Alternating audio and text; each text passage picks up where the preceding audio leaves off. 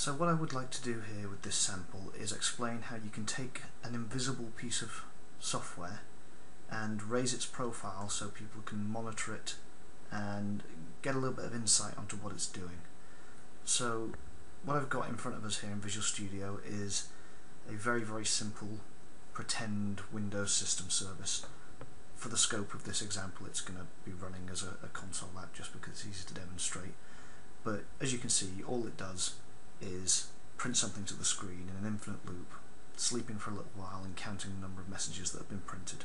So if I run this now, all you're going to see is, hello, this is some busy work printed over and over again every 5 seconds. So here we go, you can see it working now, so I'm going to shut it down.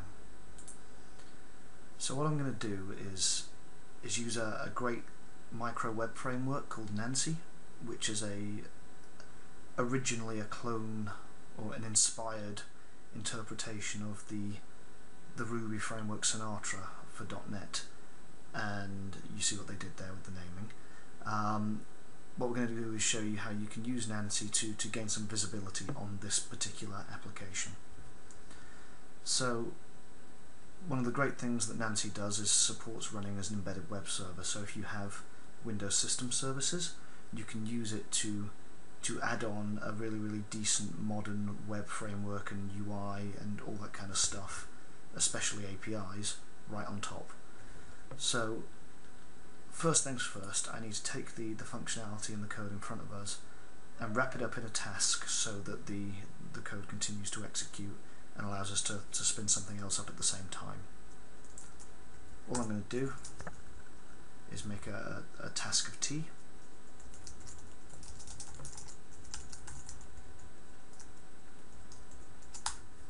I'm just going to start off by picking up the code that we have here and dumping it in there. And I want to show you how this doesn't change the function of the code whatsoever. So let's just start the work. So if I hit run here, obviously you get the new message because it reaches the end while the task is still spinning. But there we go, we've got our infinitely running task in the background, and I can now hit exit. Great. So what we want to do is rejig this code so that Nancy has access to it. So all I'm going to do is I'm going to make another class called stats.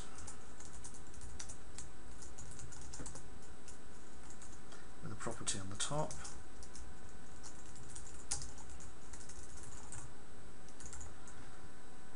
Called iterations, real simple DTO.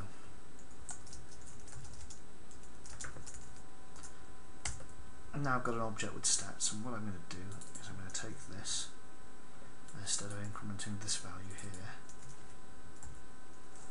we're going to do this.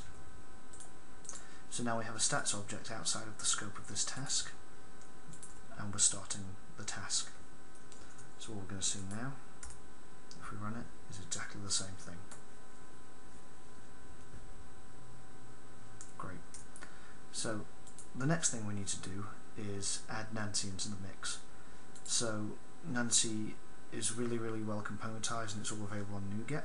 So the first thing I'm going to do is spin up another task which we're going to use to host the Nancy runtime in.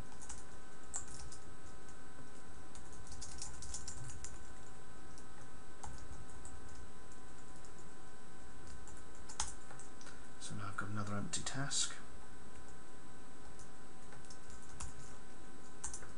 I'm going to start the UI. Great, so there's obviously nothing going on here, there's just another task infinitely running. So now we're going to go to NuGet, and we're going to add Nancy. So you're going to need Nancy, and for this particular example we're going to need the self-host, and we'll probably need the Razor View engine.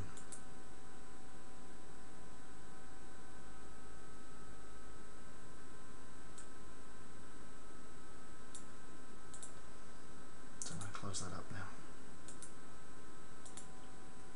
The Nancy hosting is super simple to actually get working, so all I'm going to do is type this, start a new Nancy host, I'm new URI, and we're going to go with localhost 1337 because the old jokes are the best jokes.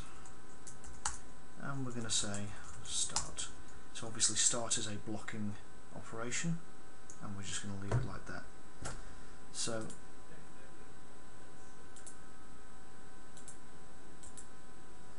if I now run this application and I grab this URI in a browser,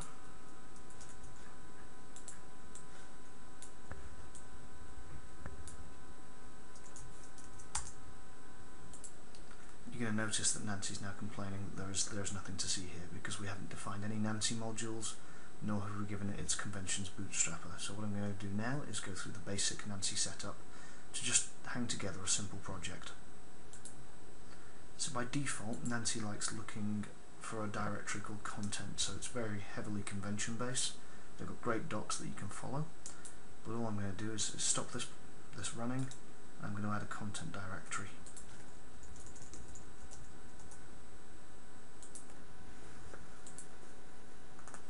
I'm going to stick a test HTML file in here.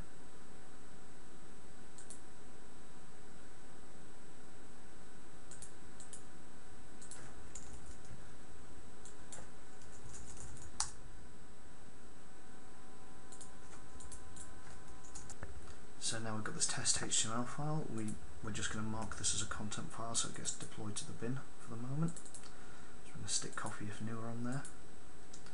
Then I'm going to hit F5, and we spin up again.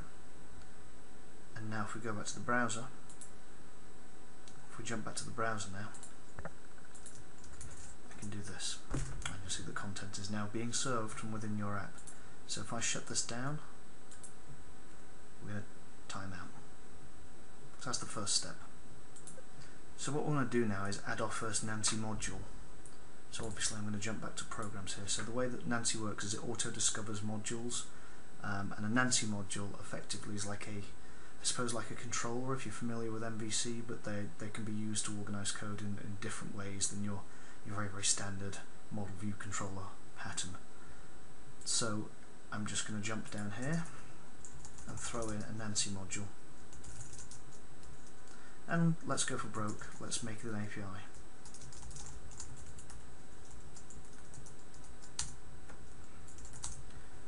So Nancy modules have a base class of Nancy module, and you can specify the parent node of the URI, so the resource that you're describing in the default constructor.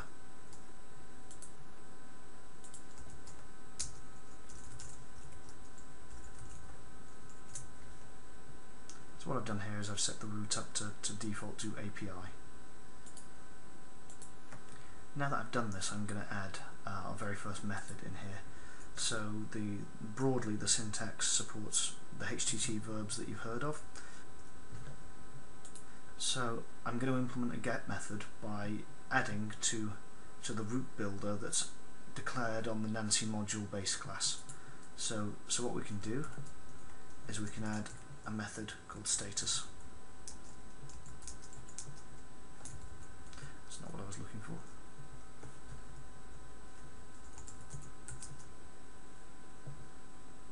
It's because I got the syntax wrong.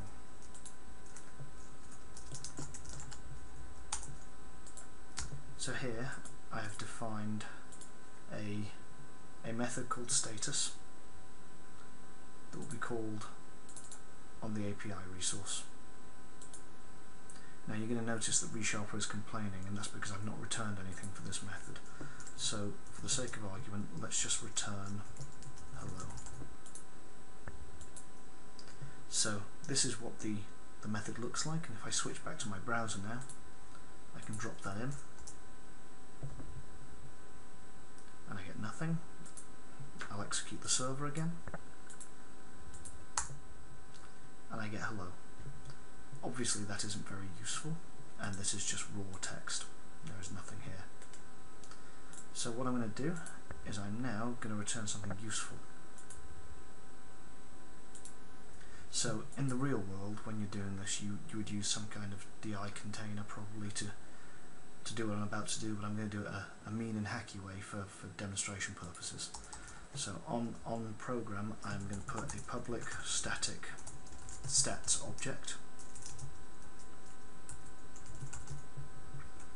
which will replace this. So now that I'm going to declare my stats here, I'll remove this altogether. I'll stick a public on here.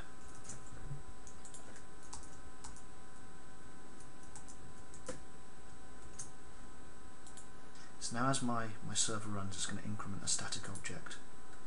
So down here in my Nancy API module, in the get method, I should be able to access the stats object.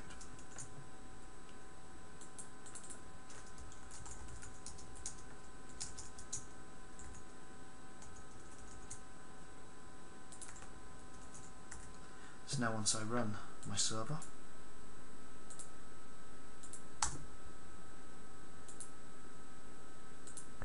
you'll notice that I'm now surfacing information from the stats object through the Nancy UI. So this is the simplest form of hanging together something that resembles monitoring. Obviously you're going to want to do something a lot more significant here.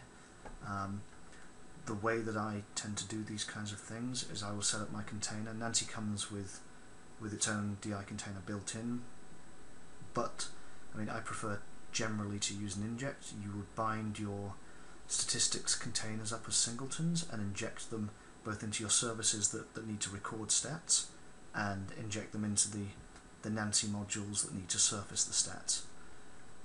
At that point you can actually build a fully fledged web app on top of Nancy that surfaces data from an underlying system service that's doing some important work.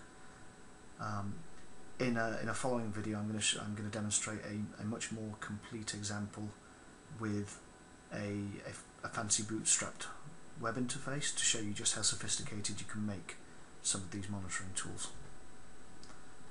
So I'm gonna leave this here for now, and I will upload the sample to GitHub. I mean, there's obviously not very much to it, but it acts as a reasonable example of almost a quick start to just surface some of those really invisible portions of your code that nobody sees, nobody knows when they break, and you struggle to monitor for uptime short of the process is working.